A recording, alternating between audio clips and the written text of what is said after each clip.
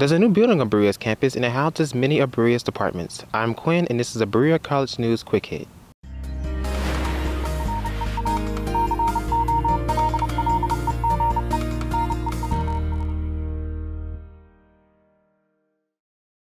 The building is known as CMIT, which stands for Communication, Media, and Information Technology.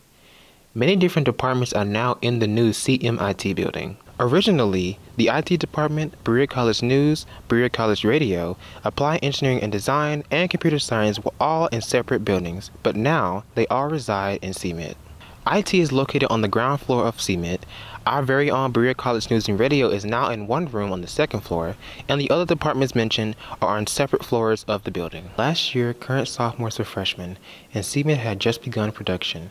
Now that CMIT is finally finished and furnished, these sophomores get a chance to see it in its final form. Many believe that the building's production was a great addition to campus. I like that the CMIT is a new addition to campus. It has nice study spaces. I love the design and architecture. It's pretty lively in there because it's new, so lots of new people are like in there all the time. Many buildings on campus have their own majors accompanying them. Mac houses many math and science-related majors, while Draper houses many business and communication-related majors. CMIT now has brought all of the tech majors into one building. CMIT is the new building on the block and it's making some noise. With it housing many of Berea's technical majors, it's set in stone that CMIT will make a name for itself to Berea students. I'm Quinn for BCN Weekly Report.